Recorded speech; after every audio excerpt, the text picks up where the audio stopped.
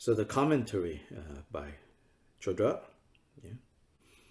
As long as one has not obtained all-knowingness, omniscience, the veils of karma and affliction exist in one's continuum. Furthermore, various particular visual appearances that are formations may arise through physical condition of the four constitutions. Yeah, so what Chodra is doing here is that he is laying out kind of these four conditions or four elements at play. When we,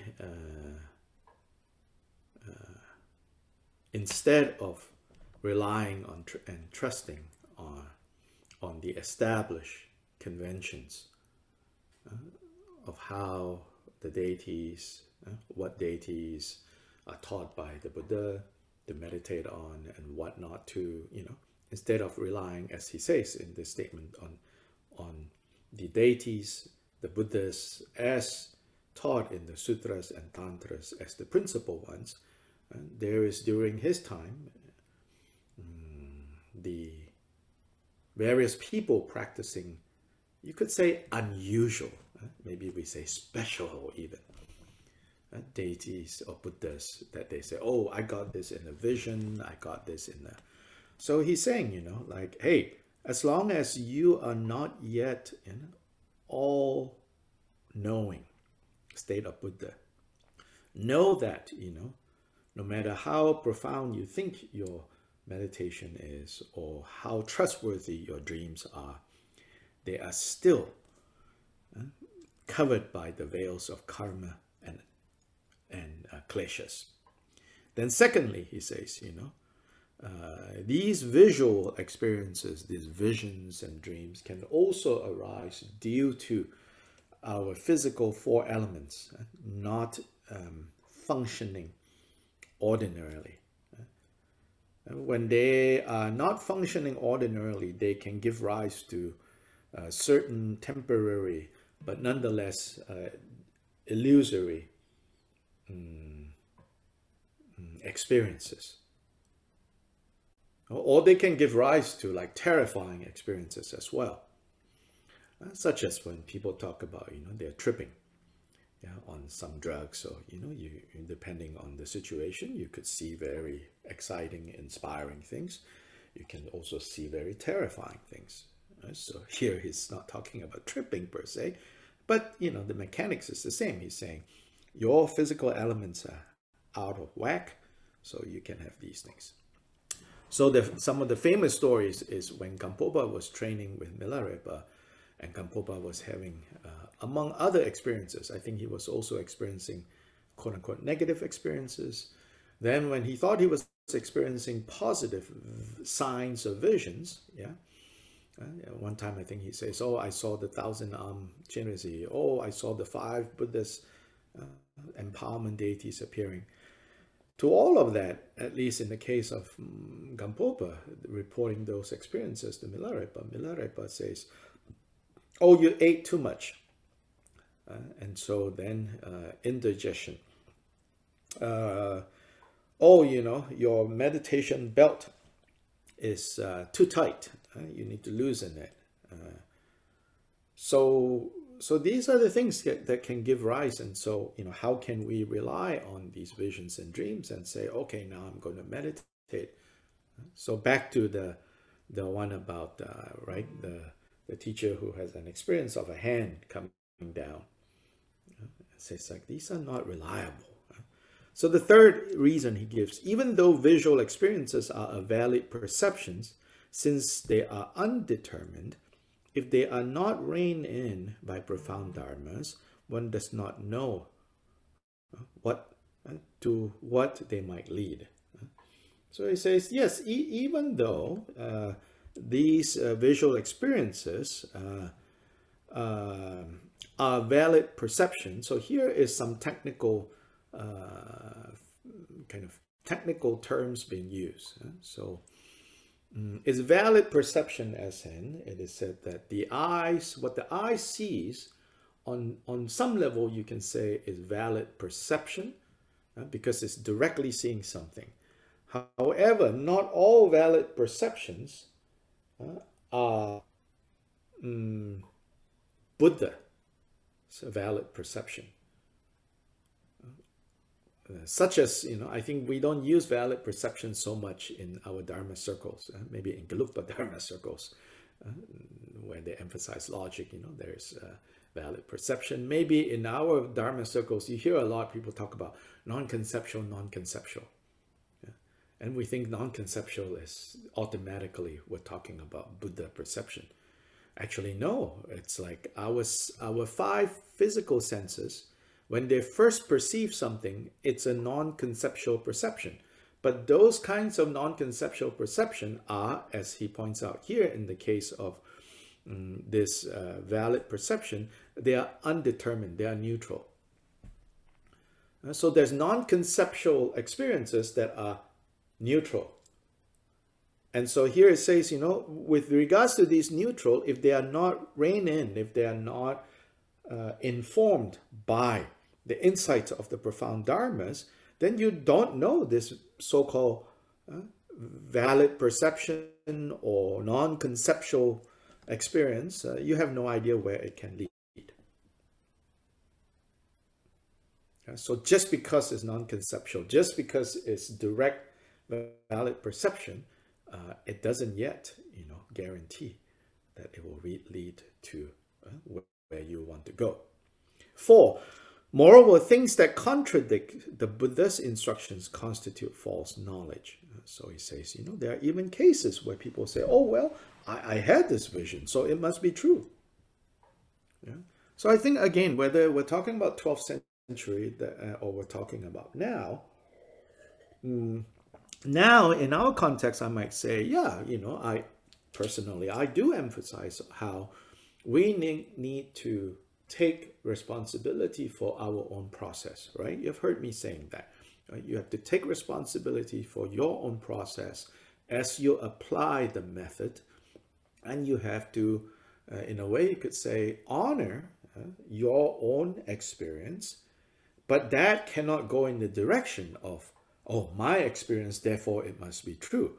Because don't forget, right? The more basic premise is our own experience right now is, in a way, not trustworthy from that particular perspective. But it has to be a kind of a middle way between not trustworthy, our own experiences, in one sense, in one context, but in another context, we do have to, right, kind of pay attention to our own experience, our own process. But how to pay pay attention to our own experiences, our own process, in a skillful way. Not, oh, I had this vision, must be true. Oh, I have this dream, must be true. Yeah? And here it pertains to, again, don't make up your own deities, in other words. Yeah? And again, like in that discussion, last time when we met, I said, yeah, I do think, like you can think of Santa Claus like embodying Jambala principle. Yeah, you can think of, whatever kind of powerful spiritual religious symbols that especially that you grew up with or that you have become acquainted with, and you can think of them as expressing Buddha qualities. But that's very different from saying, okay, now here I have a sadhana for you. Let's meditate on this new deity that I had this vision of. And that's what this is kind of. And of course, this caution, it doesn't. This caution is to me applicable not only in the extreme example of like, okay, now let's meditate on a new deity, but it has implications on our attitude towards the instructions that the Buddha has given, that has come down to us, right? Now, to be fair, I'm also, my background is more as a historian, so I'm, trained to look for kind of historical evidence and all that. Then, to be fair, I would say, well, what's taught in the tantras? Did Buddha Shakyamuni really teach? In case you're wondering how I answered that question, I would say, literally, did Buddha Shakyamuni teach? I don't think so. I don't see evidence.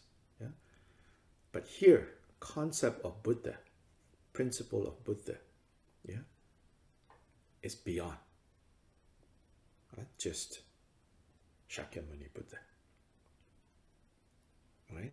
So in that way, we can say Buddha Shakyamuni, or Buddha, that which is taught by Buddha. Yeah. Moreover, things that contradict the Buddha's instructions constitute false knowledge. Because of the vital points of these four reasons, whatever painting of deities and so forth there is, or whichever practice one does, one accepts exactly what Sutra and Tantra explain as the principal thing, but one does not accept that what is experienced and what is perceived in a dream as the principal thing. So here again, this principal thing, I think, is one of the key things to understand. And Chodra, and of course, ultimately, Kyopa Rinpoche is not saying, there's no space whatsoever for these visionary experiences and for these dream experiences, but they should not become the principal thing. Yeah, necessarily, I think, when we do generation stage practice, the details of the visualization will ultimately be based on our own perception, right? Our own perception of like, oh, jewels are jewels in this way, right? Silks are silks in that way, right? So crowns are crowns in this way or in that way, yeah? I have a very that I cannot explain. I have a very clear experience the other day while meditating on Avalokiteshvara. You might say that, you might have that experience where, the necklace that he wears, you suddenly see the details so clearly. Now, it's not saying that you cannot now, right? Next time you meditate on Avalokiteshvara, you remember that experience. It's not saying that you cannot do that. But don't make that, again, like don't make your personal private experiences the principal thing.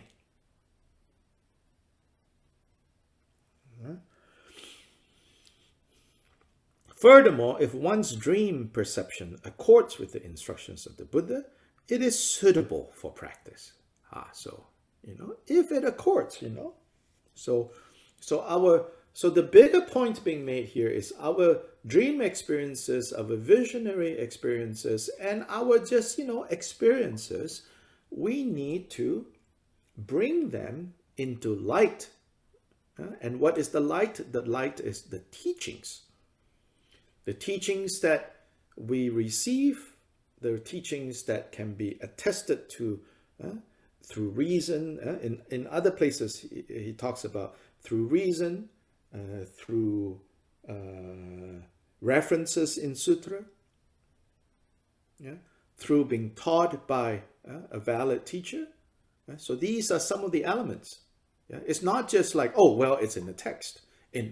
Well, if it is in the text and if you don't know how to read the text, then it can also be kind of off. Or my teacher says so. So, well, your teacher says so.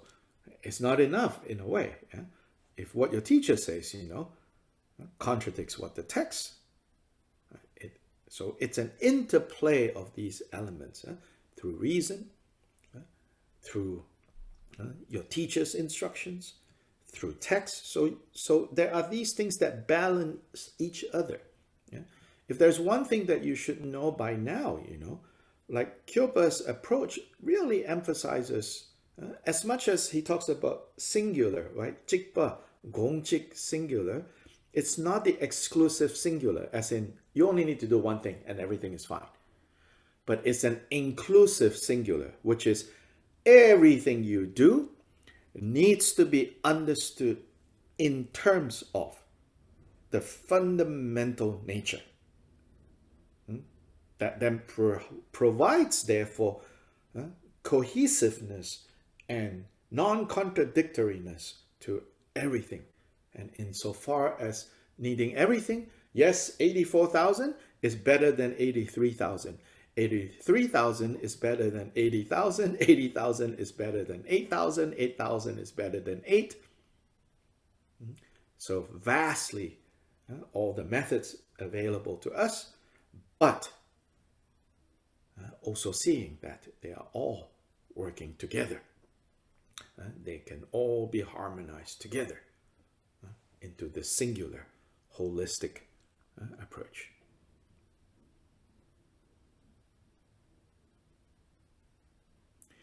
However, whatever does not accord with the Buddha's instructions is clearly false knowledge.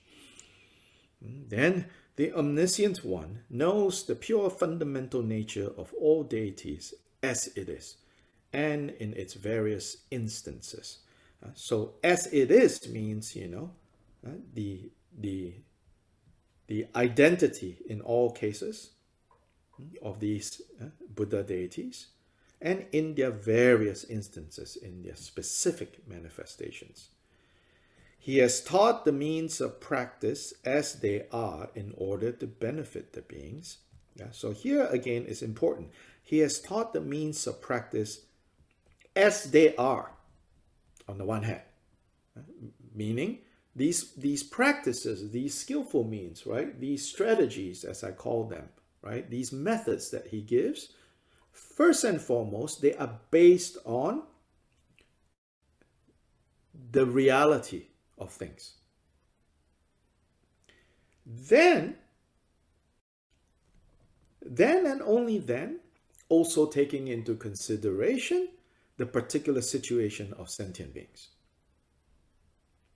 So I think this point is a point that that again runs through the Gongchik.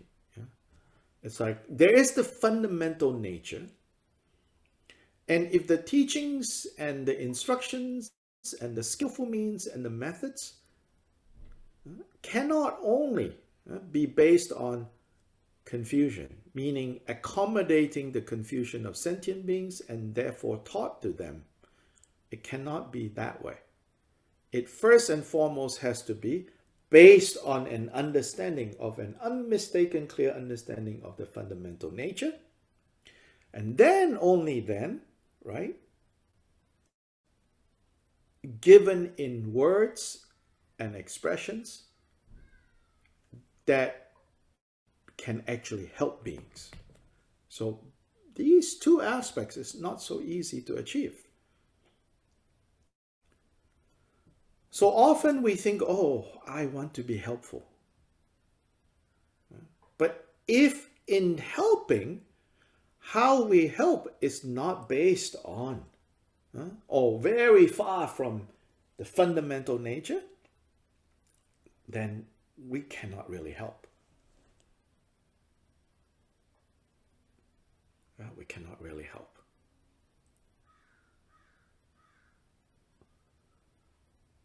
So in a way, it's saying, the main task for us right now is not to just be overtaken by our emotions of caring, compassion, and rush out to help.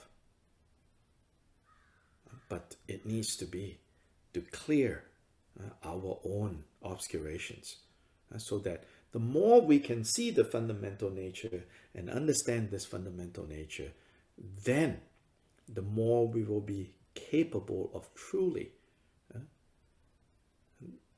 employing skill to benefit beings. Otherwise, fools, rush forward in trying to help and create a bigger mess.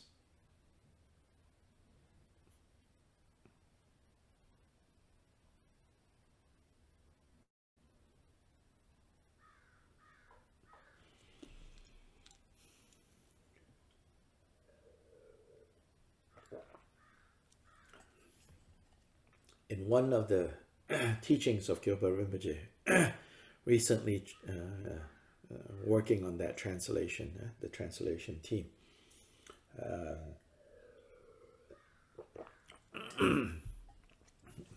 Short teaching, but very interesting.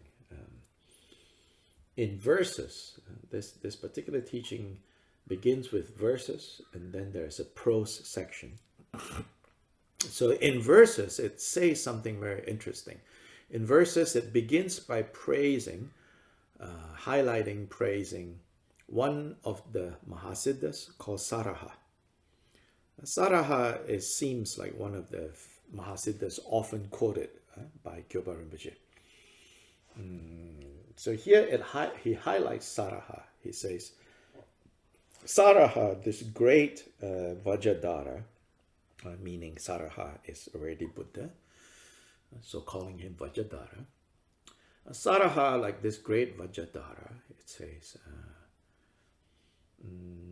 he was a great being that taught clearly and unmistakably the Buddha's essence of Buddha's teachings, and that Saraha,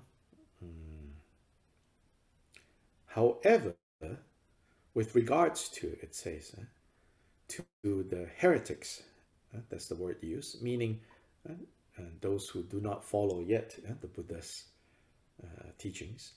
He says, but with regards to the heretics in his retinue,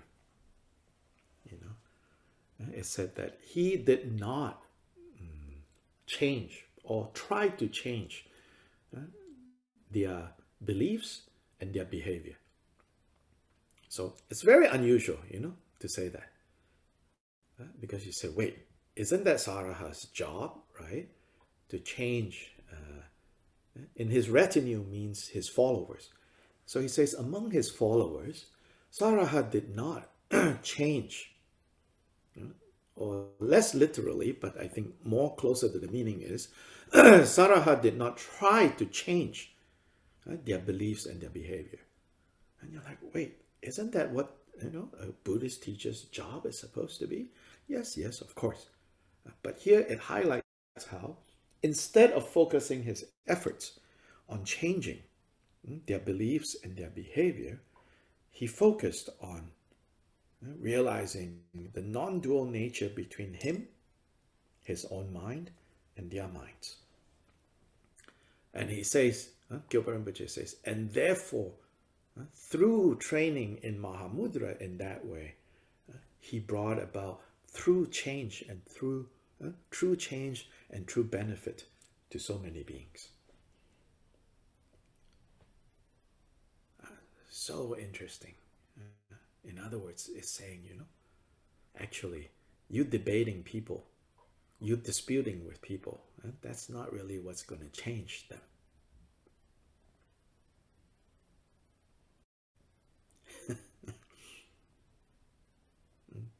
But you meditating and training more and more in understanding how you and others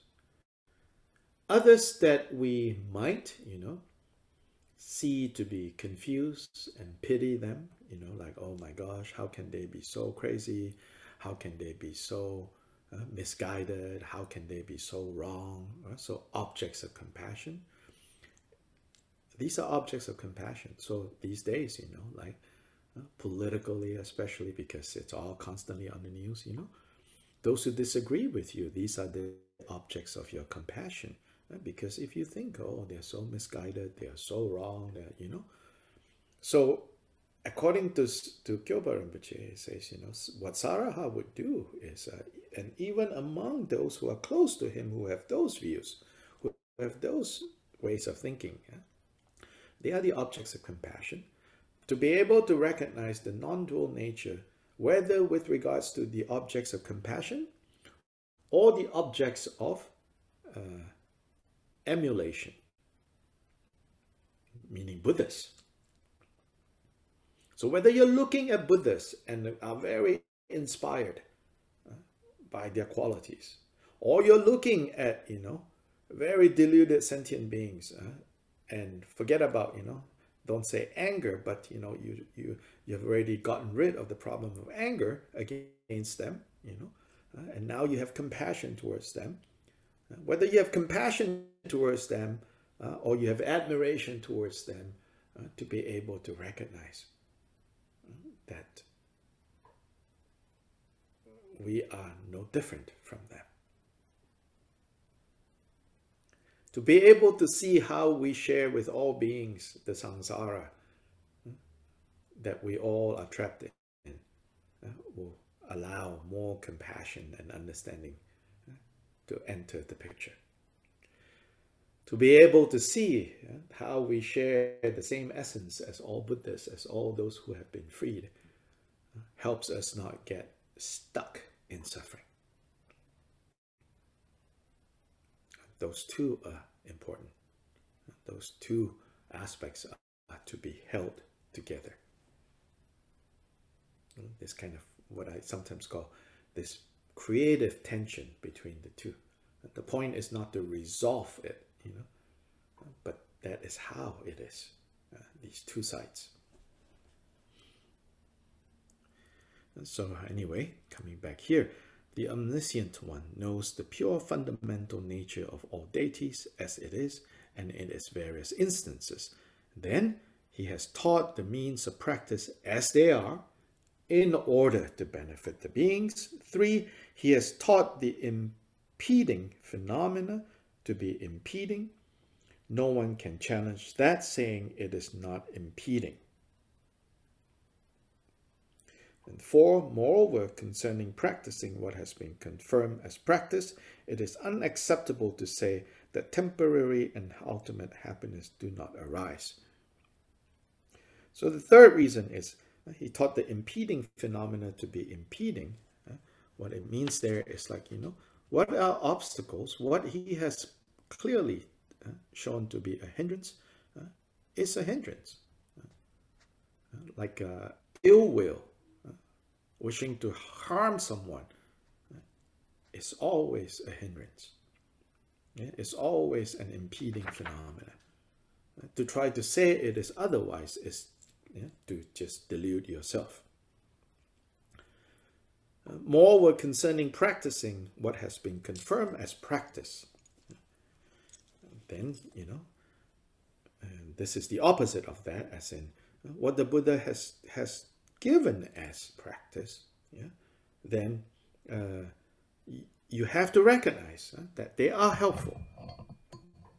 Even if you personally right now cannot figure out or do not have the circumstances to experience how they are helpful, it doesn't cancel out the fact that Buddha has taught it as helpful. Due to these 4 reasons, too, the principal thing is just what the Buddha taught in Sutra and Tantra. Lord Maitreya says, as one endowed with eyes sees by relying on a lamp, lightning, the sun, the moon, or a jewel, similarly, this is fully explained based on the sage, the sun that has the ability to illuminate the Dharma of great benefit. So we need to have our own eyes, of course. So that's the part about where I say you need to be responsible for your own process. You need to be honest with your own experience, your own process, and cannot pretend, like, oh, I don't have this, and try. You cannot, like, want to try so hard, right, to be a good Buddhist. Then you're just, a lot of us, like myself included, probably we're pretending. We're kind of thinking, oh, I'm good now, I'm very stable, my mind, my experiences, oh, I understand the Dharma, until something shocking happens, then we're shaken. Whatever that shocking news that you got, that shakes you, then you'll see that your anxieties and all that are there. But this is not bad. This is just showing you, okay, this is where I am, So then let's see what I need to kind of change in terms of my relationship with these teachings.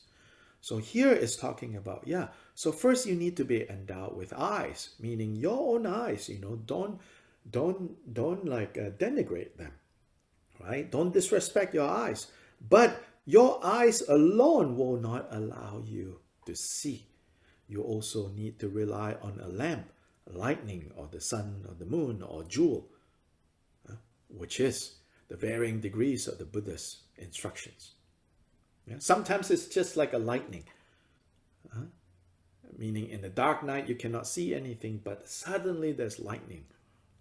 Then for just one moment you see. So sometimes the Dharma is just like that. Then sometimes the Dharma is like a lamp. The lamp, its brightness can only allow, right, within a certain area. Not like the flash of lightning in the sky that illuminates the whole area. A lamp, right, limited, but more stable. So that's another way that Dharma can kind of illuminate. Then the sun and the moon. That's even more stable and more pervasive. Or a jewel, jewel luminous can also allow. So these are all like examples of how Buddha's teachings can reach us, sometimes like a lightning, sometimes just like a little lamp. But all those are clarity, insight. So interdependence of your well-functioning eye and illumination allows us to see clearly. Moreover, by the same, a scholar who is greater than the victorious one does not exist in this world. The omniscient one knows everything and the supreme true reality. Others do not. So here is basically saying, yeah, this is here quoted especially, sometimes in Vajrayana, the emphasis on like devotion to the guru can turn into like, my guru is so great. And yeah, so great until even Buddha's words don't need to pay attention to. And Kyopa would find this to be very kind of misguided to think like that. Thus, it is necessary to accept all deities and so forth, just as taught by sutra and tantra. This is the principal thing. Therefore, someone might draw a deity of the tantras, that is, he might make a drawing or sculpture in accordance with the correct forms regarding proportions, ornaments, and so forth, as is explained in the basic tantra, such as the Lagu Samvara and the Samvarodaya and so forth. And so he says, yeah, in these tantras, the basic form of the deities and everything is set forth. And so if you were to paint, you have to paint and, draw them according to this. Then, if that happens, a person might explain the proportions and forms differently from that. So he says, for instance, someone might say, okay, from the Samvarodaya and Lagu Samvara tantras, these basic tantras describing, in this case, it's Chakra Samvara's form. Yeah, so then while this person is doing that, someone else might explain the proportions and forms differently from these texts and say, oh, actually, you should do it this way, that way, and expressing false knowledge and creating unacceptable fabrications, saying this is better or more suitable than that. Then Chodra says, moreover, when someone draws so he says, there are cases where people say, instead of basing themselves on the fundamental texts, you can say source texts for whatever practice, there's always a fundamental source text. He says, go back to that, follow that. As to someone else coming saying, well, that, you should do this, that. It says, now be careful. Or Chodra, stronger, not just be careful. He says, those are fabrications, Now, whether you want to follow Chodra so literally or not, you think about it, yeah. Then he goes on to talk about how in his time, people, Chodra's time is 17th century, so then in his time, how his painting, people who paint gurus, try to depict the gurus, this or that guru. Moreover, when someone draws the guru's body, if the guru's body shape is pleasant, he draws a likeness. And if it is not pleasant, he says, this is a statue of the guru's own intention, and it will increase devotion.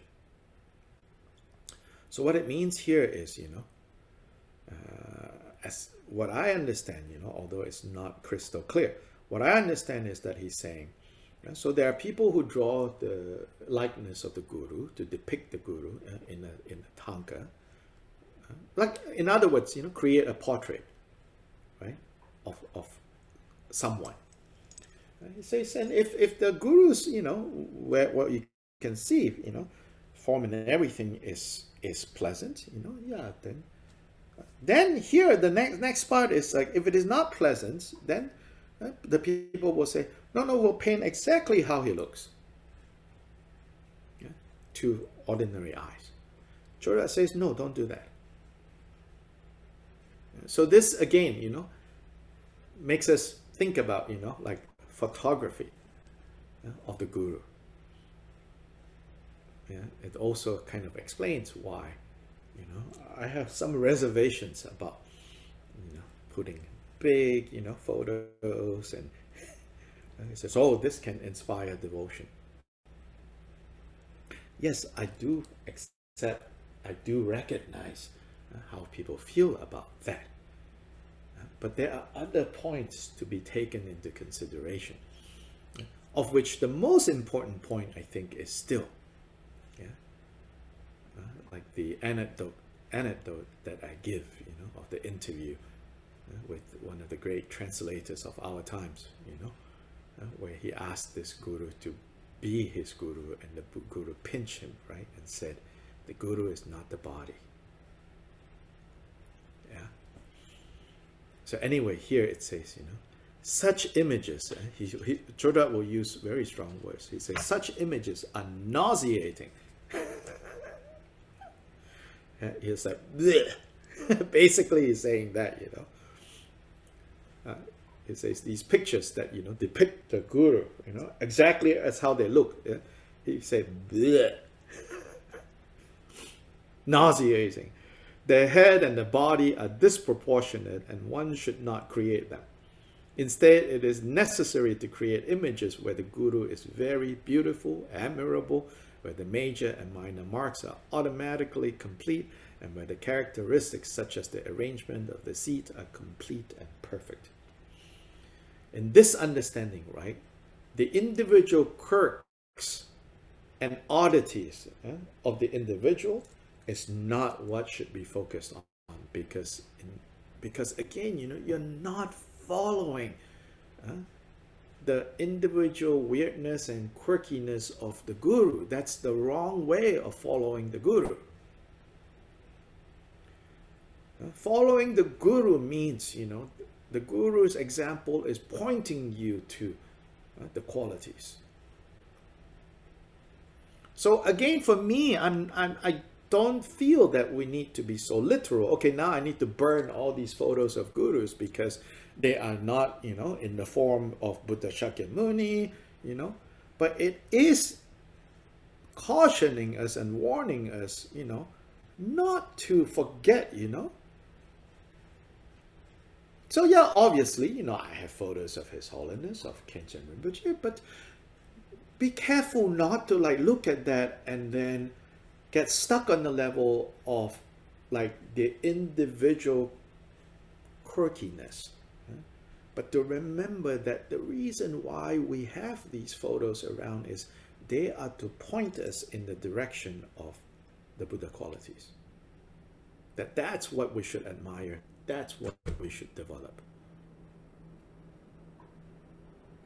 And to me, that's the bigger point, the bigger take-home point in this couple of statements.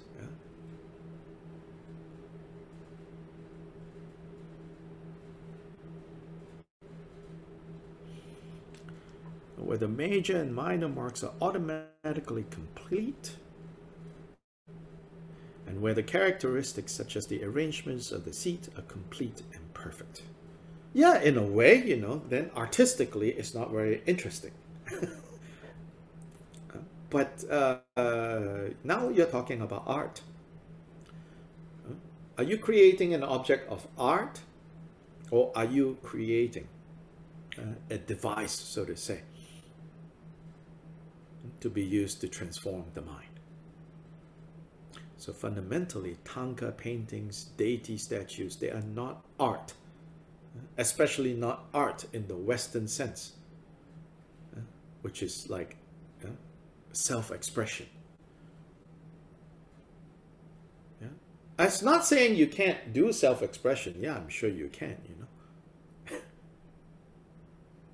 if that's what you need to do. But don't confuse that with the more important points about how we follow, how not just guru, how we train in deity training. You know, what is the meaning of, right, taking divine pride, holding to divine pride? What is the meaning of that? Just as we discussed, you know, it's not the pride that we're talking about. Likewise, when we're devoted to Guru, it's not the ordinary devotion that people think devotion to the Guru is.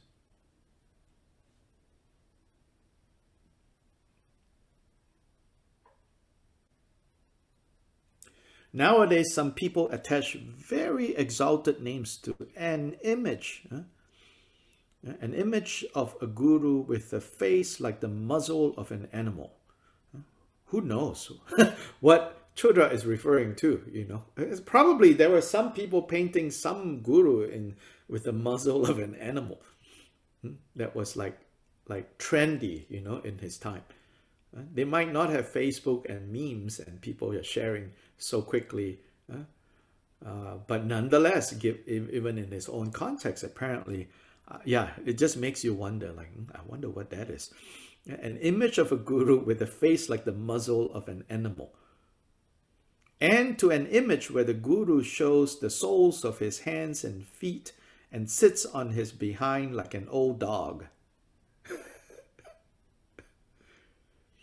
I might have seen actually tantra paintings, old tantra paintings that Chodra is complaining about, which is basically like that, you know, like the guru like holds out the two hands and holds out the 2 feet and like in this crotch position like this. Yeah. Again, it was probably a trend. Where that trend comes from, right? It comes from in various texts. It says, you know, you should have like handprints and footprints of the Buddha, because there's an earlier layer of Buddhist devotion where statues are not so common yet. Yeah, in fact, the earliest historical evidence of devotional practice is like an empty throne that people would build, you know, just a basic platform to symbolize the presence of the Buddha. Then like the Dharma wheel, also a symbol. Then also footprints of the Buddha or handprints of the Buddha as symbols. So I think, you know, based on that, people thought, oh, handprints, footprints. So let's paint, have the guru pose, you know, with 2 hands like that and showing the 2, you know, soles of their feet like that and sitting like that. So Chodra is complaining about that, yeah. Now, whether Kyopa will complain or not, we don't know. But Chodra, definitely 17th century, he finds this nauseating, okay? And then the other one with the muzzle of an animal, I'm not sure what that, I've not seen something like that in these old tankas. Then, moreover, if the guru is a fully ordained monk, they draw the 3 Dharma robes and so forth, not in line with our authentic texts. And hats, clothes, and so forth in various colors and shapes, such as black, white, and multicolored. So he's saying, you know, if the guru is a fully ordained monk, then the 3 Dharma robes has to be proper, and please don't change the color of the 3 Dharma robes, because a fully ordained monk should not have multicolored robes. And certainly there are things like that painted.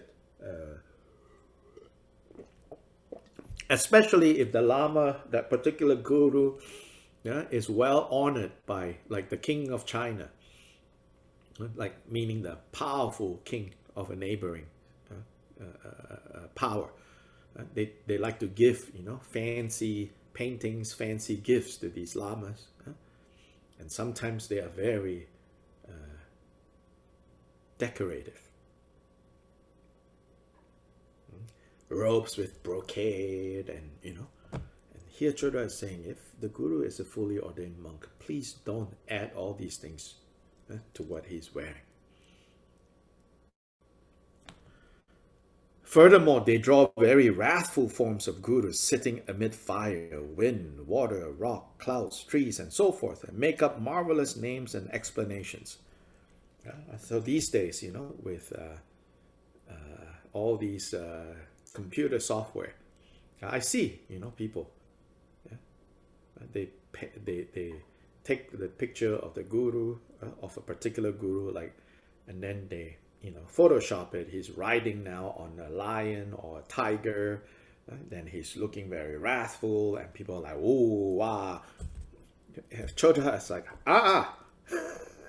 don't do that. Since all this is only false knowledge, forced, shameless, and fabricated, contradicting the teachings of all Buddhas, why do knowledgeable ones rely on it? It is like the banana tree, devoid of essence and nothing else. Personally, I won't go to such, you know, but you decide, you know.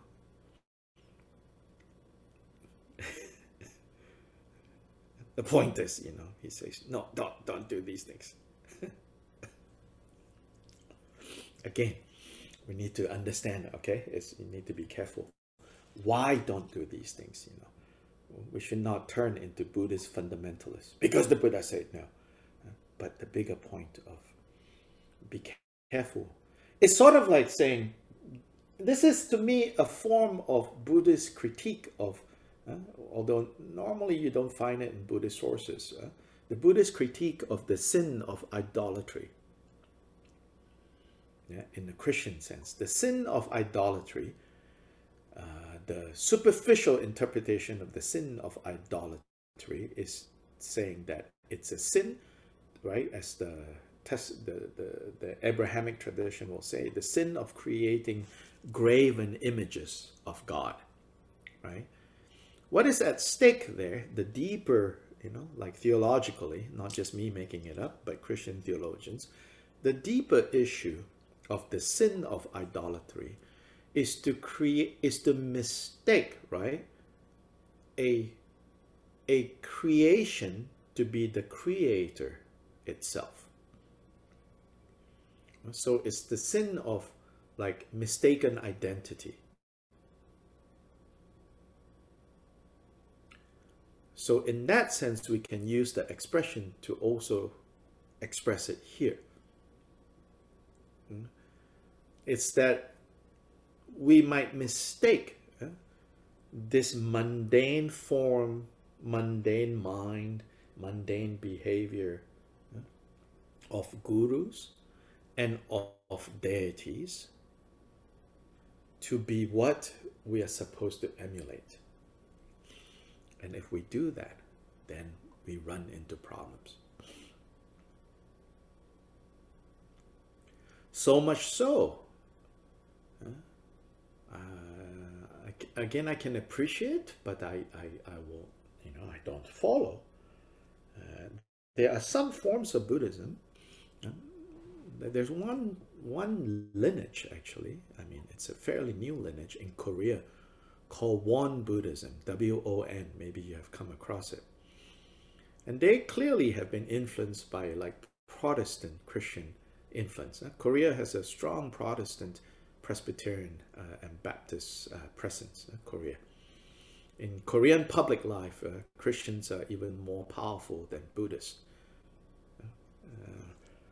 So there's a form of Buddhism called Won, W-O-N.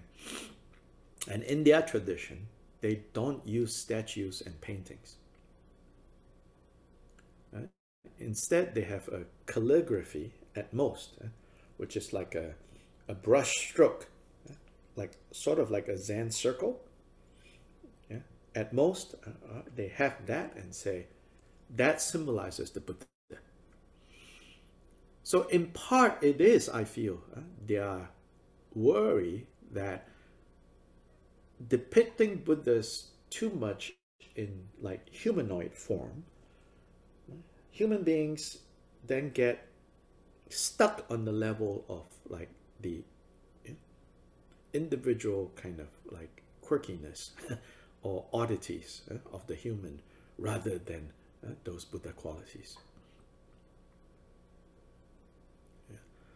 Likewise, in a less stringent way, I've heard like one European guru, Lama, has a large following, but he's a little controversial. Some people really don't like him, say he's racist. But regardless, I'm pointing to more his kind of skill and understanding, so that in Latin America, which he has quite a number of followers, he discourages his followers in Latin America to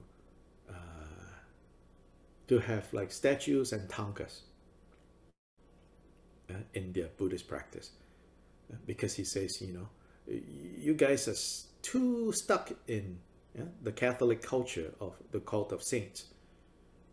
So if you're not careful, you will just turn these Buddha images, Buddha principles into your old religion, and so don't.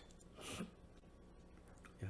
So he discourages the use of statues and images.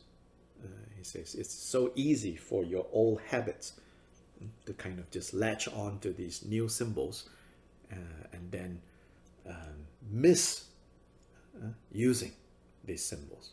So all of this, I think, it's to call our attention to this.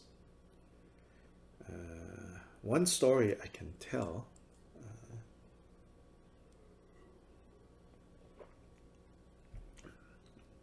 Someone told me this story years ago.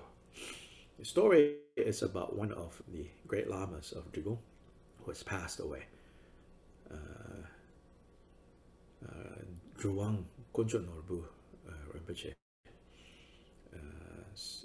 In photos, you see he has this long hair. For 20 years at least, he was mostly in and out of retreat. Mostly in retreat rather than out. So Drigong has the style of keeping a pile of hair, although they're fully ordained monks. Yeah? And again, people misunderstand, oh, maybe he's not a monk, he has hair. No, these are fully ordained monks, but because they are perpetually in retreat, so to say, so they have this hair. Anyway, I've told some stories about him before. He has an aspect of him that is kind of childlike. So very kind of unrestrained, but not in the negative sense of the word unrestrained. You know, he's very childlike in a sense. You know? Like his behavior, hard to predict sometimes. So another Lama was telling, like one time, was traveling with Drugong Rinpoche to some holy sites in India. And so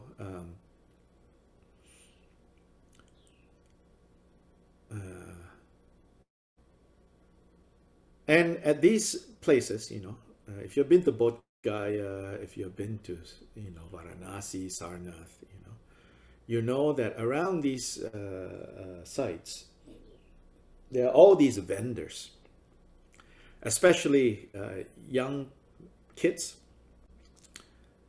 and individuals, just with a bag, you know, they don't even have a shop, you know, just with a bag. Then they pull out, right, these statues made from mud or made from plastic, and they're like, you know, 10 rupees, you know. Of course, they do not start with 10 rupees. They're like 500, 500, 500, right? Basically, you can buy it for 5. They'll start with 500 because foreigners will be like, oh, 450. They're like, okay, I can get it for 5. I can tell you that. Literally, I have done it before. 5, they'll be very happy to sell it to you. Anyway, so Rinpoche was at one of these places, and this guy comes over with like a plastic kind of Buddha, and said, 1,000, 1,000, something like that, and Rinpoche immediately, pulled out money and gave, and bought it. Then this Lama that was there was like, oh my God, this is worth only 5 rupees. Like, Rinpoche, don't do that, But then Rinpoche took that, like plastic Buddha that's, really not nice, But Rinpoche took that and it's like, oh, and he just stopped, stop everything, and just spend the time doing prayers, putting it on his head, putting it on his heart, and then putting it on everybody's head, and come, and this monk is like, oh gosh, Rinpoche just got swindled, by this guy. But later this Lama understood, Rinpoche's point is,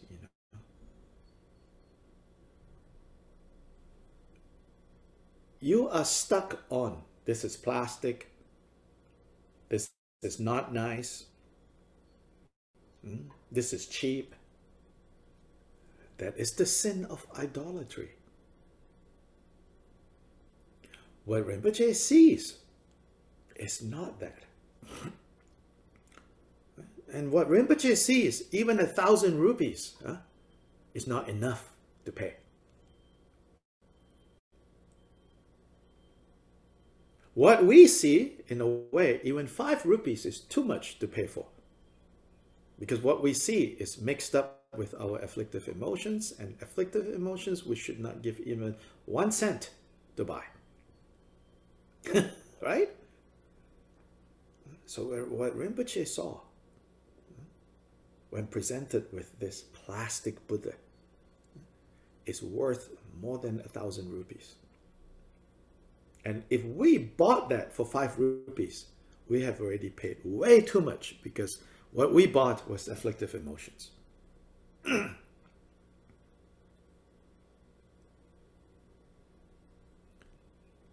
Likewise, there are instructions, So here in this context, Chodra is quite, not mincing words when he criticizes badly, right? Painted statues and images, right? But elsewhere, there are also instructions that say, you never criticize a Buddha statue, a representation of Buddha that you see.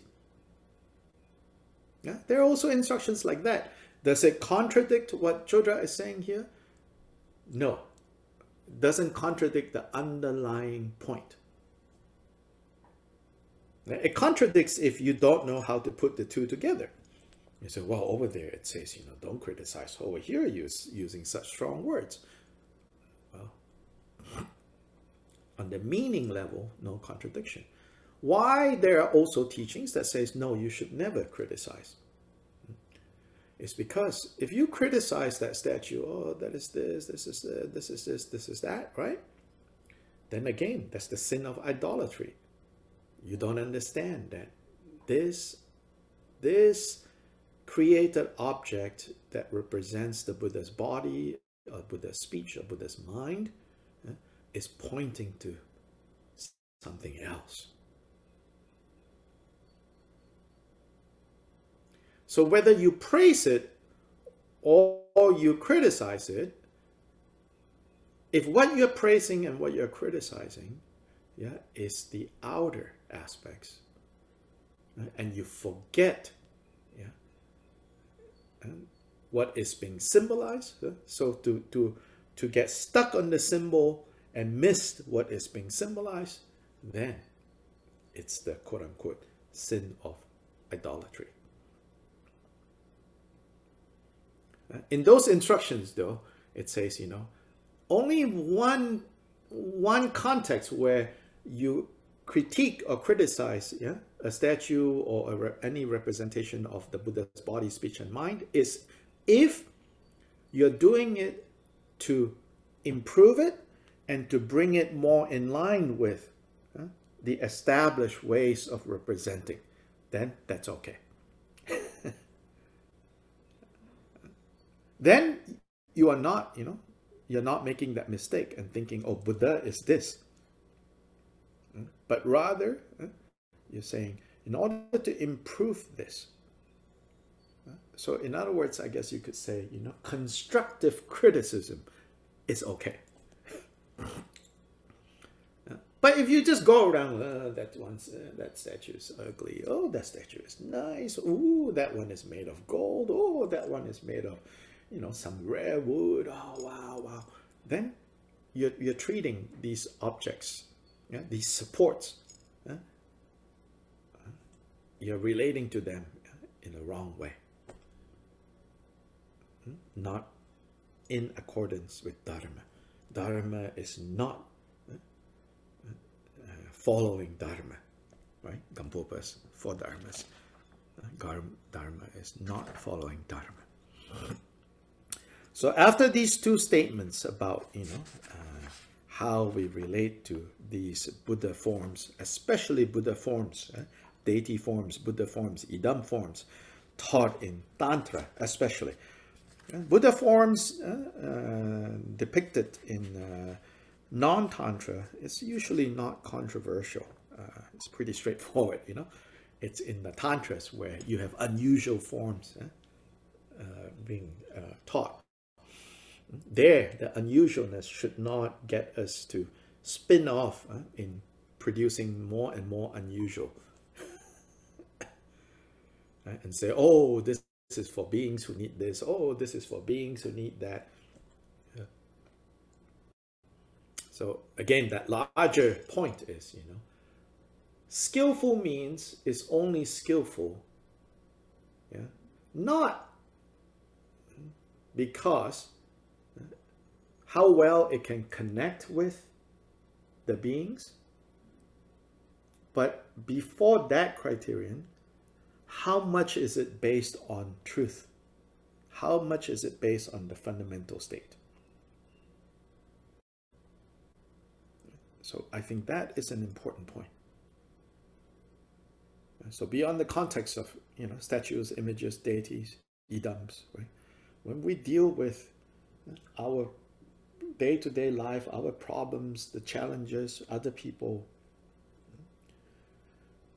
before we go in the direction of skillful, meaning convenient, sometimes skillful is what we mean is convenient. Before we go in the direction of convenient, before we go in the direction of, don't create a scene, first we need to see first.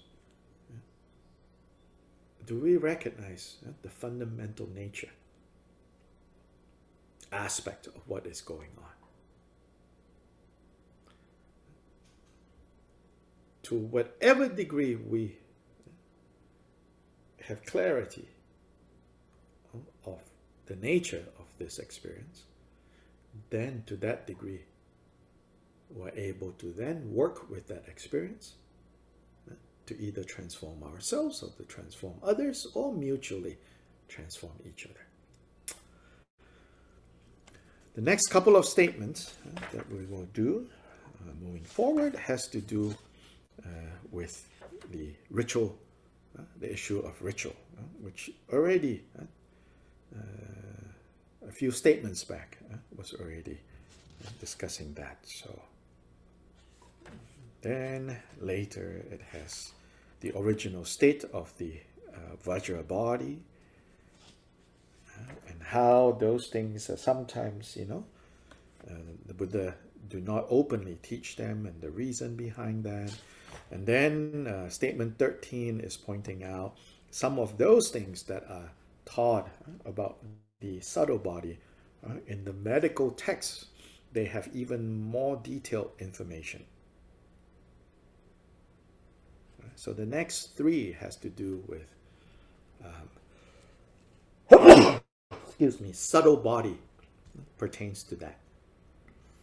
And again, a topic that some people get very, very excited about, especially people who like Vajrayana.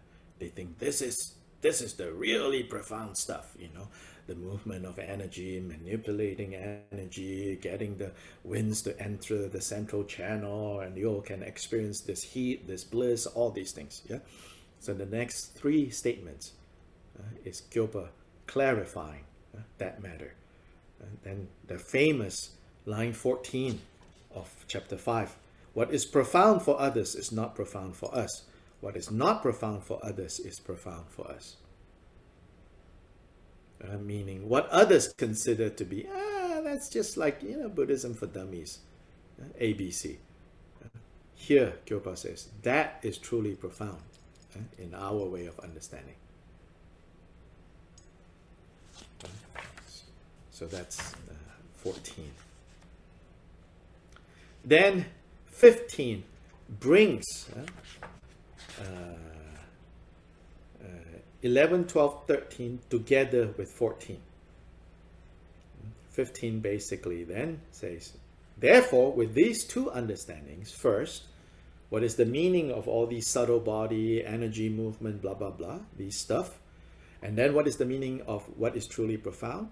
Then 15 brings these two together and says, you know, all those things about the subtle body, movement of energy, and all of that, yeah. If they are not informed by the so-called non-profound teachings, then all that subtle body stuff is not useful. Yeah? It's not useful. Can you repeat that, please? Hmm? Can you repeat if that? all the winds, channels, drops, all that subtle body, energy movement, blah, blah, blah, is not informed by the so-called non-profound, then they are not useful. They're useless. They're meaningless. Yeah, that's 15. We'll look at this in detail. 16, 17. Yeah, we're getting close to closer and closer to finishing this chapter. So anyway, we will stop here today.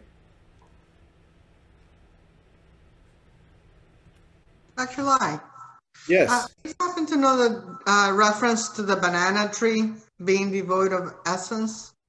Yeah, banana tree has no essence. That's a common expression found in Buddhist texts.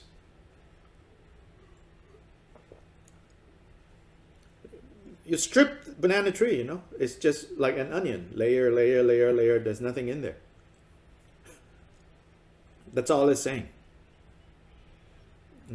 Sometimes also called a banana tree is to say, whereas the virtues of bodhicitta is continuous, uninterrupted, all other virtues are like the virtues of a banana tree. That expression also given. What does that mean? Of course, it's meaningful to people who banana trees grow, you know, in their yard, so they understand what that means. To those of us who don't know how banana trees grow, then we're like, what? What that's talking about is every trunk of banana. By the way, technically, a banana is not a tree. A banana is, we have determined, I looked into it, right? It's an herb. The definition of the herb is the herbaceous. It's the way that, so anyway, we call it the banana plant then, you know. Every trunk of a banana plant will only fruit once. Once it has fruited and you have harvested the fruit, you have to cut off the trunk because it doesn't it doesn't bear more fruit. So that is another example used about banana. It says, whereas the virtue, the power of bodhicitta, keeps bearing fruit. In other words, like most other fruit trees, acts of virtue not motivated by bodhicitta will only bear fruit once and then they die, like a banana plant. Yeah. So that's what banana is about.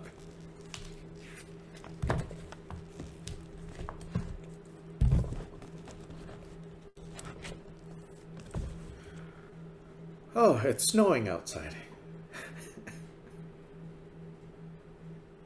Chanchu sem chorim poche ma je banam ge gyurche ge ba nyam ba me ba ya wo ne gong du bel war sho. Just a reminder, we do not meet Wednesday morning. For those of you who are involved in the Dugong Dhamma Kirti, then we will meet Wednesday night. Well, in Western Hemisphere, Wednesday night. In Asia, Thursday morning. So, okay, tata.